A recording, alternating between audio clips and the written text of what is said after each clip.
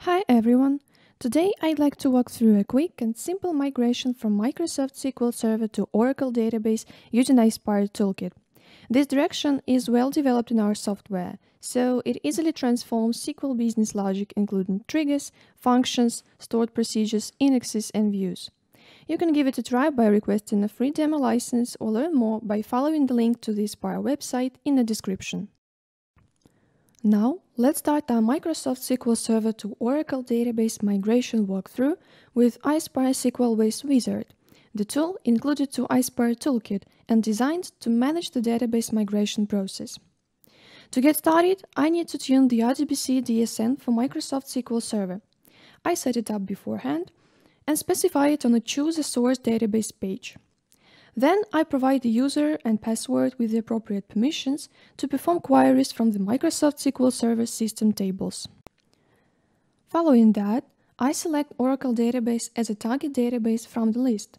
Besides, I need to provide other credentials, such as server name, schema name, user and password for Oracle database to support definitions and data loading using the SQLplus.exe utility.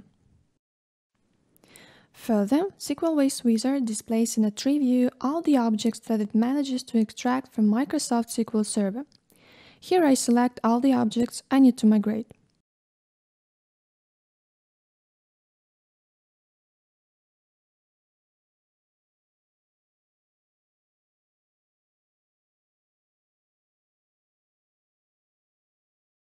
After that, you can specify various options that will help you customize the Microsoft SQL Server to Oracle database conversion.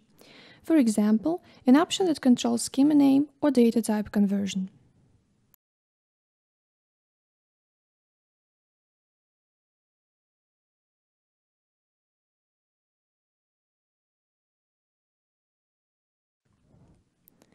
Next, I need to provide a directory that will be an intermediate repository for the entire migration process and store all the auto-generated files, such as SQL files with converted code, TXT files with data, BAT or SH files. Now you can see all the conversion settings that have been adjusted, as well as the command line at the bottom. There is also a possibility to schedule the conversion in command line mode if needed. The entire process of migrating Microsoft SQL Server to Oracle database is performed in two phases, conversion and import. The import phase can start automatically right after the conversion phase, or they can be launched separately from each other.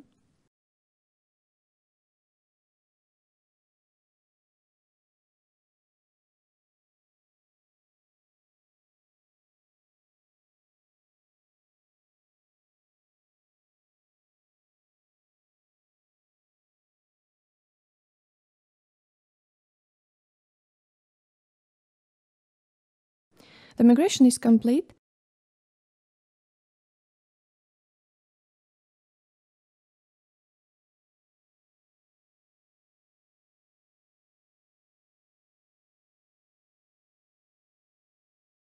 and now I can view all the generated files in the export directory by clicking the View Results button, which opens a folder with all the conversion results along with the log files.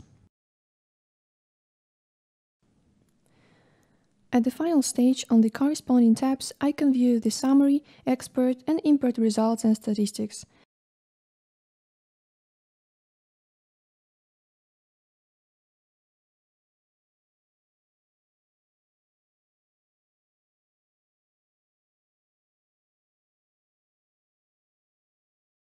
After clicking the Finish button, the migration configuration will be saved for future launches, and SQLWays Wizard will be closed. Now, I'm going to show you an example of a procedure in Microsoft SQL Server and a converted procedure in the Oracle database. The procedure includes representative statements such as the if-then construction, while loop, try-catch block, DML statements, and cursor usage.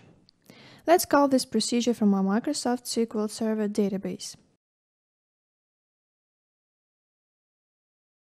I see that it returns some data. Now I'm going to execute the same procedure in Oracle database. And I see that the data returned by the converted procedure is the same. The converted procedure works correctly. Ispirer Toolkit is a fast, easy and reliable way to migrate with minimal downtime to the Oracle database. Now it's your turn to give it a try. Thanks for watching.